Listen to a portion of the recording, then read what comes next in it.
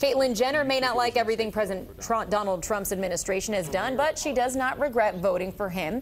The former Olympic athlete and reality TV star made the comment during an interview on CNN.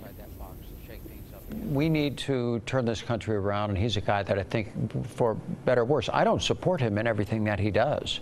Yeah. But we needed to shake the system up, you know, to have career politicians constantly, the Clintons and, you know, the Bushes run this country. We need to get outside that box and shake things up again.